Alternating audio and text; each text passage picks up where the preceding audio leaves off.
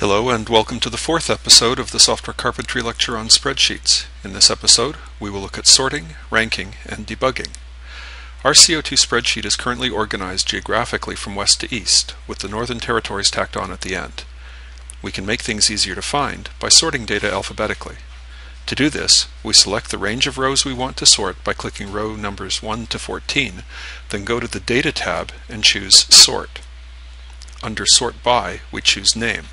Since the first row of the data is the column titles, we leave My Data Has Headers ticked so that it will be left alone.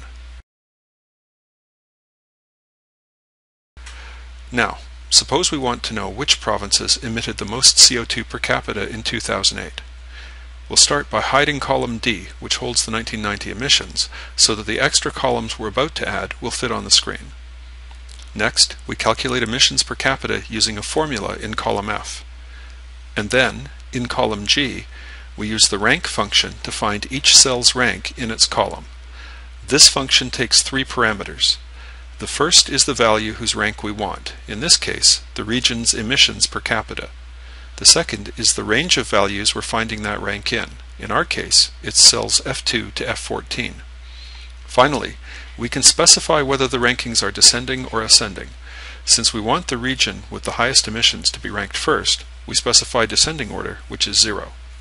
But look, when we fill down to rank all of the regions, there are several ties. What's happened? We can find out using Excel's built-in debugging tools.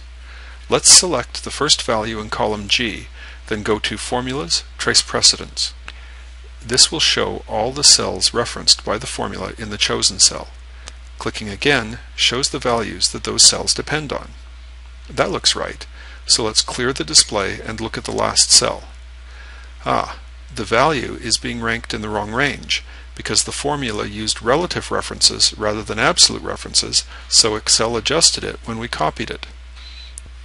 No matter which cell we're in, we always want to rank it in the range F2 to F14.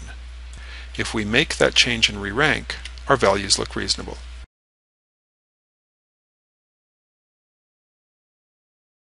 So now we can go back to the sorting menu and sort regions by emissions per capita.